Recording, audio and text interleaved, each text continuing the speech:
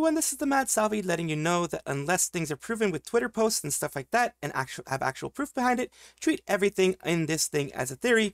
I will try to mark certain things as news and theory and everything like that to kind of let you guys understand, but also, you know, use a critical mind. And I hope you do enjoy. In a bit of a worrying thing, Kotoka has not shown up for 4 months. This is worrying because it may mean that the situation that she was trying to recover from, which was a mental breakdown, pretty much. It was her doctor had told her, her therapist had told her that they needed to take a break. It was affecting her mental health way too much, so the break needed to happen. And that is a worrying thing because Nijsanji, at least until recently, has not had any kind of help for any kind of mental issues that anyone might have, any mental health things that anyone may have.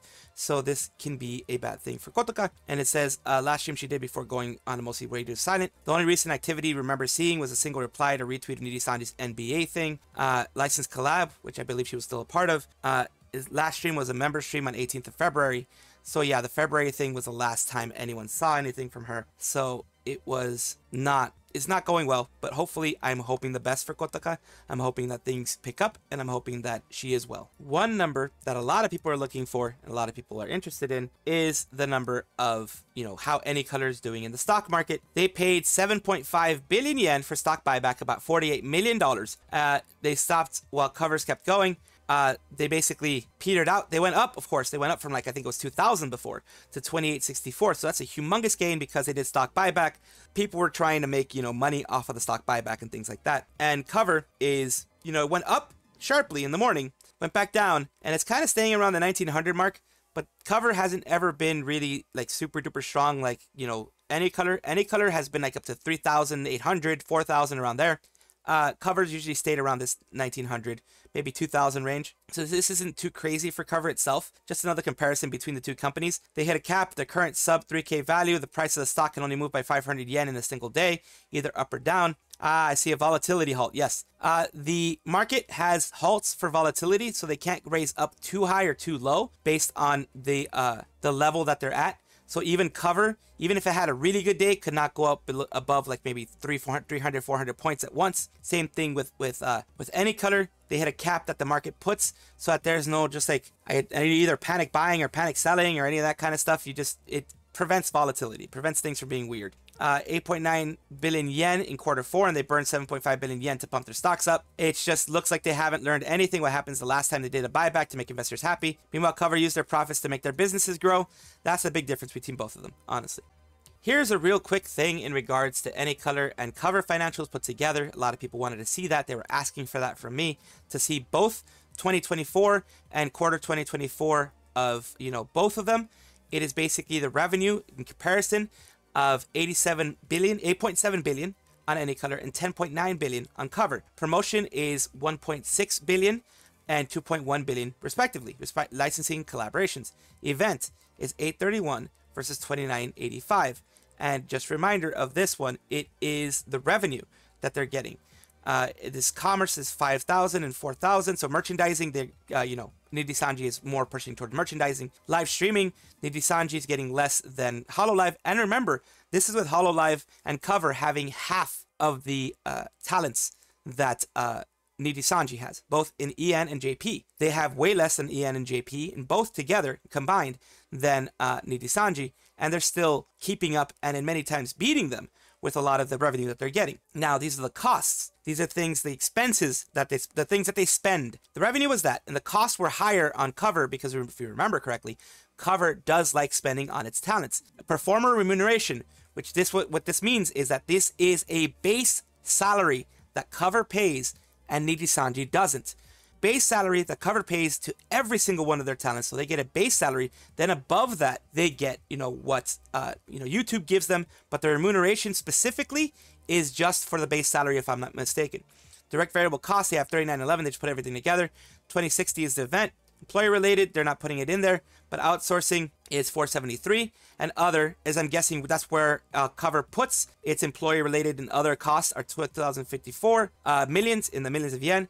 So it's 4.225 gross profit of billions of yen for Nijsanji versus 4.8 billion yen in cover. We're having the revenue here again in the cover one. The cost of sales, the gross profit, the SG&A, which means these are all the other extra costs, personnel, warehouse, other, that Nijsanji versus Cover do. So Cover spent more on personnel, on warehousing, and on other expenses than Nijisanji did, as you can see here. They still had close to the same operating, they had 1 billion yen less operating profit because they want to spend more. Because remember, in the Q4, Cover said that they were going to be spending more in the short term to make long-term gains and long-term, benefits. And they also said that they're not going to stop giving that base salary to their talents. Yago himself said that. VTubers, 85 versus 158. Well, a little bit less than half, I guess. It's a little bit more than half, I mean. Employees, 430 versus 509. So they have more employees that are not VTuber related than Nijisanji has. So per VTuber, they have more employees. That's the thing. Per VTuber, they have more employees. Corporate is 14% back office, 11% metaverse, 19% management, 21% sales, and 35% content creation, infrastructure, etc. So they go on percentages versus actual full numbers on Anycolor side, so that can be seen either way. And finally, here's everything put together, so you can take a good look at everything there. I'm gonna leave it there for a couple seconds, so you can pause, take a look at it, and take a look at everything together. And that's what we have when it comes to all these. And that's basically the big takeaway is Cover spends more in the short term to make more in the long term. They have a base salary for every single VTuber, Holostars, anyone else. They have a base salary in comparison to Nijisanji, which the only salary they get are the income that they get from super chats, donations, merchandise, and those types of things. So it's kind of better to be a VTuber in Cover side when it comes to money, at least. A little bit on the numbers, Mason. These are the things that are happening with the promotions, 123, 158, 562, etc. with event commerce live streaming. I covered this yesterday a bit, but this is the comparison that I did not cover because I did not have those numbers. But here's someone who basically put them all on the same page. On the left half is all Nijisanji JP when it comes to promotion, event, commerce, live streaming, and Nijisanji EN, which was never a large number for them. Apparently, it's like JP can go sometimes almost 4 or 5 times more. So it wasn't ever something huge for them. It's something that it is good to look at, though. There's a reason they never put both branches on the same y-axis angle. They both say that the EN side is really a major source of revenue. Aren't wrong. It's basically a downward trend has happened with the EN after Selen leaving, and they never were really a large group to like 30-40% or anything more like that in regards to what they do for the organization. So that's why they never put it on anything that was like a y-axis, the same thing. Looking at Holo for comparison, but they don't appear to release what percentage of their business Holo EN is. Probably smart to do that. Realize that Niji EN never had any events prior to Q4. Basically, yeah, Nijisanji did not put any events for EN until Q4, pretty much. So the commerce revenue is the big one with the actual voice packs and other merchandise and things like that, but the events were never a really big part of EN, which is why they are seeing the way that they're going. And it also shows that Japan loves buying merch, EN maybe not so much, so that's another thing that may be hurting them. Interesting question that of course a lot of people want answered. If there is a person with negative stuff graduating, I think honestly they're going to be abandoned by the VTuber community overall. Basically, if someone like Vox graduates, if someone like Illyra graduates, unless they do an apology, unless they're like, you know what, I was under a lot of pressure in Hollywood, or, like what Matara does, saying Hollywood, or saying heaven, or saying whatever, in my home world, whatever you want to call it, they're saying I had a lot of stress, I had a lot of pressure put on me by the higher ups, that kind of thing, and I'm sorry for everything that happened in the past, in my home world, in my past life, etc. Without directly mentioning Nijisanji, you could say that and maybe things will go well, but for the most part, you have to do something like that in order for things to go well at all. People have done so much before and people still tune and watch. Even the worst kinds of things, it was a given, so they're more likely to be fine. Plus, knowing how spaces work, since they're no longer in the said evil brand, they'd probably be a bit more forgiving. Though it can also go south. While people here could be civil, you can imagine the amount of comments they'd get on a daily, apologize to Doki, apologize to this person, apologize to that person. So they're definitely going to get that. If I was one of those talents getting out, assuming it's not a termination, of course, I'd probably be profusely apologizing during the graduation stream. Hope it gets clipped and then, get spread out. That's what you want. You want apology on a graduation stream, or apology since you're already getting out. You can apologize in the graduation stream and then hope the clip gets out. And then, hopefully it helps you in the future. But that is something that will also be left to just people out there. I believe this myself from things I have seen. I think they're keeping Nijisanji EN alive because they want to drop the stock later before a third buyback. Also because they do not want to be seen as a large corporation that they are by investors as closing up a market. They don't want to be seen as closing another market, a huge market, which is the EN market overall, which includes Europe and all of the English-speaking countries in the West. They do not want to see that be closed. That is my take on this whole thing. They will not abandon fully EN, but they're going to leave them to their own devices. They're not really going to be doing much of management. They're going to be doing what they can to kind of make it seem like they're trying to keep it afloat, but not do an entire, like, humongous amount of stuff. You know what I mean? They already wasted a ton of money on the first buyback last year. Now all the controversy, the stock buyback drop, all that kind of stuff, they're pretty much going to be keeping this afloat just to keep the optics doing good, like the outside, people looking outside in. Despite many have speculated, I don't think they're dropping the branch. Riku knows quarter 1 2024 isn't going to look good. This year's quarter 1, which is technically quarter 1 2025, because the fiscal year ends in 2025. If I'm not mistaken. So, I mean, it seems from various sources that they want to do just fully give up on the EN branch, just giving them maybe concerts and maybe things here occasionally, but not putting the huge amount of support that they've been doing for other branches, for the JP branch, mainly. It doesn't make any sense. You want to close a company if you want to make it unpopular, short-term, costly decisions that benefit the long-term health. Like, yeah, but like I said, I think that's the main thing. They're just not going to do it because of the fact it would look very, very bad on them. Another issue that is popping up here, unfortunately, some people false flag completely new accounts sucking each other off. Clearly, they are new to the fandom, not to mention the bloody ats being the same style as May. Synchronites, don't pity them if they cry crocodile tears. Saying, good morning, Twitter. Oh my god, I just started this account yesterday and I already have 9 followers. Thank you so much. I feel welcome to the community already. Sinachu, thank you, Jade. You're welcome, Sina. It looks like it's a false flag operation. That's what they're saying. May, she was the first false flagger going after us. Ah, the Noir Nura person. I effed around and found out, I guess. I may make a new one later. So they are making new things to attack the Synchronites, to attack Sayu Synchronicity's community, to attack people there. That's never good. You don't attack the communities. If the library's done something, yes, you criticize them, but don't attack them, don't bully, don't send this kind of stuff to other people. Told you someone to track you down. I almost forgot about them, but yeah, why are they still doing this? A lot of us already moved on, but apparently and obviously, a lot of these people can't move on, which is unfortunate because that can breed anger, it can breed hatred, it can breed all these negative thoughts that you do not want to put in your life, and of course, I try not to bring those into the community either. Learn her secrets now in honor of Doki surpassing her previous tier. Corpos hate her. She gained over 600k subs as an indie VTuber. Learn how to beat this one trick. It basically it's like, doctors hate this one trick. In this case, Nijisanji hates this one trick. Next, we have, of course, Anime Expo having Doki's birthday. And, of course, it's right there, height right next to Nijisanji EN. It's their own form of revenge, I guess. They put everyone together in the same area, of course, because they put it based on, I think, industry. So basically industry is in one place, that type of thing. So they're putting all of them together. But it's lovely happenstance, lovely karma that they're doing that now. That Height's birthday party for Doki is going to be right next to Nijisanji. And here we go. Plan to focus more on Nijisanji in Japan, Nijisanji EN. And Riku Tazumi is like saying, you know, peace. It's that meme, but peace to the Nijisanji EN. Because, yeah, they're pretty much in the one foot in the grave right now, at least. This one is a Pochi sensei made an illustration about mysterious disappearances. It says right here, they said they've contributed support the illustration of the anime Kai no Otome to Otome Spirited Away, based on original work by Nijima. I drew expecting people to say that outfit is a bit and was prepared for corrections, but have approved as is. I wonder if that was okay. Not going to show all of it because, of course, you can see booba. You can see that there's booba, so I'm not going to show too much of it. This is just a little bit on the Pochi Sensei side. Let's see what they have on their actual one here and what people are saying. People down here are saying, thank you so much for such a beautiful illustration, Pochi Sensei. For me, based on the manga, this outfit looks fine, gorgeous.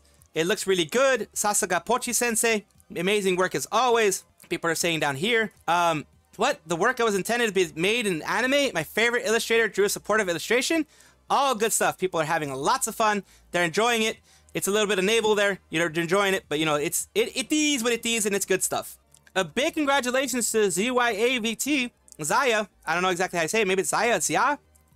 Started uploading content like 2 months ago, and in the last month I saw such growth. YouTube, thank you so much for keeping me motivated and posting more. 100 is a huge milestone. The first 100 is super hard to get to on YouTube when you start out, because you have a lot of people who are, well, to be honest with you, there are way too many people out there who want to knock you down. Way too many people out there who are trying to do things to stunt your growth. And it is a good way to keep yourself planted firmly in the ground, to be happy for every single little bit of growth you have, every single little bit that pops up. Big congratulations to this small VTuber who's going to be a big thing.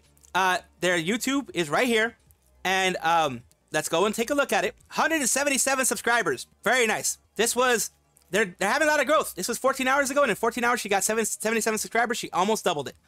She's doing a lot of shorts, which does get you a lot of these things. Some reaction stuff. I'm not gonna actually play that. Some reaction stuff. Girlfriend find, she has ASMR there. You know, she's doing buckshot roulette, doing a lot of different things, trying to find their space, and I'm very, very happy, and I will support them. Very happy. In fact, I'm gonna give them another subscribe themselves. Now they have 178. Congratulations. This is kind of funny, but this does happen occasionally.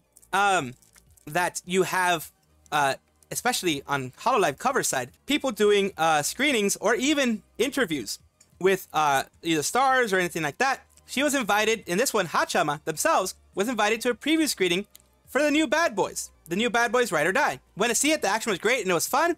Bad Boys, Bad Boys. Haachama, of course, probably destroyed the theater. Will Smith and Martin Lawrence interview when? That'd be so much fun. I don't want Will Smith to slap Haachama. Oh god. Yeah, because Will Smith with the slaps. That was a slap heard around the entertainment industry. Holy crap. And it says it's Ride or Die. Right here, she's saying the thing you know, she went there. This person is asking specifically, this great. It's been a while since the last sequel, so I wanted to see it at the cinema. And Haachama even says, right now as a response, great action at the cinema. Okay, so basically recommending it to them. After all, the excitement of a movie theater is overwhelming. So just going back to Haachama's thing, a lot of people are like, lucky you, the action looks insane in the trailer. Nice, I still want to see this. My plans to see it last weekend fell through. So now I want to see Martin Lawrence Haachama version of Jared Leto Fubuki interview. Oh, that would be interesting. Yeah, because Fubuki did a Jared Leto interview. It was a thing. So they did do that, and that is that was an experience, because Jared Leto was confused as to why he was, you know, getting a VTuber. But still, they tried their best. They did what they needed to do, and Haachama has this big win. Surprised it wasn't Miko. Hopefully something funny comes out of this. She was also invited yesterday to see Watchers. She's on a roll with these movie promotions. A Haachama interview with Will Smith. That'd be hilarious. That's what people are saying. And yes, congratulations to Haachama. If you all remember correctly, we have Kilia Kurayami, who is the person who was in the shed that they had their stuff in, was in a fire. And it says, thank you for all the support. I'm going to try to sleep and salvage everything. They're going to try and see how everything is. It's safe. They were safe because they were in the restroom. The shed was kind of on fire, but they're fine. They're going to have it in the background of the streams. They're going to have Mama Yami in the background of streams because they're going to be doing it inside the house now. They had a shed for their streaming. Now they're doing it. They're salvaging things, the things that the parents are trying to figure out if the insurance is going to cover it, but since it's an outbuilding, it's not part of the house. A lot of times it doesn't cover it. Going to try to keep you guys updated on what can be done so far. Headphones were melted, keyboard was melted, portrait monitors, smoke damage, but not turning on, and the desk was melted. So those are the things they couldn't save, but I think the actual PC case, the actual PC thing got some smoke damage, but other than that, things to be fine. Right here, they're having, you know, all this, the updates. They had people asking them if they're going to be doing a throne link to, you know, nudge people to try to, you know, help them out, because it is very hard to get a computer. My computer is several years old by now, and it is, you know, I can't update it because I don't have the money to. And I can definitely understand that, especially when you're living paycheck to paycheck, day to day. You're living with family to make things cheaper for yourself. It is very, very hard. I'm in the same situation where I, you know, paycheck to paycheck, day to day, sometimes not even barely paycheck, you know, that kind of stuff. It's really hard. So they have a throne here, and she says, please take care of yourself first. And if you could, you know, donate to this. This was 10:34 a.m. today. Please, absolutely no obligation to do this. They've been showered with so much attention and so much love in these past 24 hours that they feel, you know, they feel just that is enough. But people did. People came in. People were G's. They did amazing. And they did everything to support them. And it says, seriously, rock, thank you so much. And of course, they had the, this is fine. You know, this is all fine. This is all doing fine. And they're on fire right there in the background. Probably what ended up happening. A little bit of a meme. You gotta love it. I love it. Next, we have React, which is the group that had a specific explosive threat to one of their livers concerts. The threat is still going on. The threat still happened. They're saying about ticket refunds. If you don't want to, if you want to withdraw from it, they'll be giving refunds instructions below. They've already had the fastest serial number tickets available. Refund instructions will be sent via email. If not, then you just follow the instructions who are applying for membership advance tickets, you receive a winning notification. Please do not make any payments. If you don't want to go, don't make payments. They're sending more information here about on-site merchandise sales. They're saying that there will be some on-site merchandise sales. It'll only be sold at the venue entrance. It'll only be sold before the actual concert happens, not after. You will be provided one drink. If you can only buy up to one drink, from what I know. As they're saying here, over here, identity verification as well. You have a bag check. You prevent your ticket page. You give the phone number. If you have people who are coming with you that they gave separate tickets to, but it's all under your account, you put the phone number on the account and you let them know the phone number. One of them lets them know the phone number and they're going to get through. Of course, this was extra precautions that had to be taken because no one can have nice things anymore. Everyone has to be doing something negative on this side, and that's what they had to do on this one. This is an overview of something that's happening here.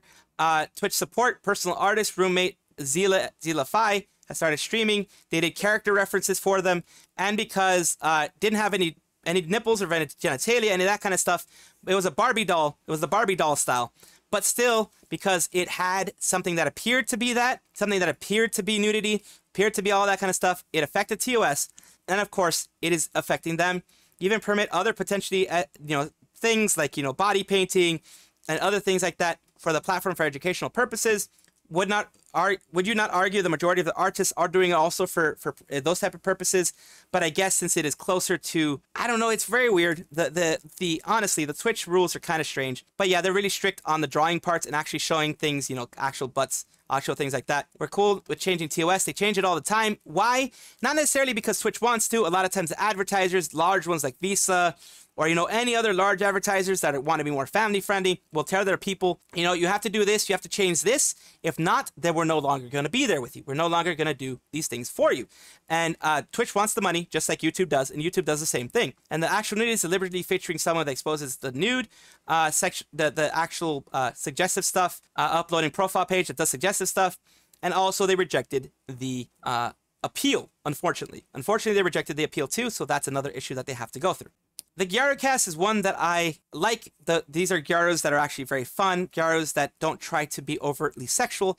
Gyarus that don't actually, negatively try to affect other VTubers. They just stay in their own lane. They enjoy themselves. They don't make any commentary on anyone else. They just let anyone else be around there. They have their own opinions, which everyone does, but they don't make Google Docs or anything like that. So that's a good thing on their end. That's what got me liking that Gyaru podcast. They also had 2 strikes for community guidelines. Content was removed due to violation of community guidelines. There's still 14 days left. And they had the strike was on weirdest tags. And they had nudity apparently on it. At least that's what they were being claimed. And now they have it removed. So they had their YouTube channel removed for 3 strikes, whatever it is, 3 strikes you're out, that type of thing. And that is never good. That is never fun. That is never something that I would want for another creator. Because, YouTube is fun. Content creation is fun. All these things are very fun. It is not unheard of for, you to fall foul of YouTube guidelines, but I hope that they get their stuff back. That is all for right now. Of course, comment, like, and subscribe down below. Thank you for being here. Of course, I love having the conversations with you guys. I love having these things with you guys, and I do appreciate it whenever you guys do comment. Take a look at my description for my socials. There's a Discord, there's Twitter, there's other places that you can check me out, Twitch, etc. And also check on your screen right now, because there might be a video that you might enjoy. Thank you.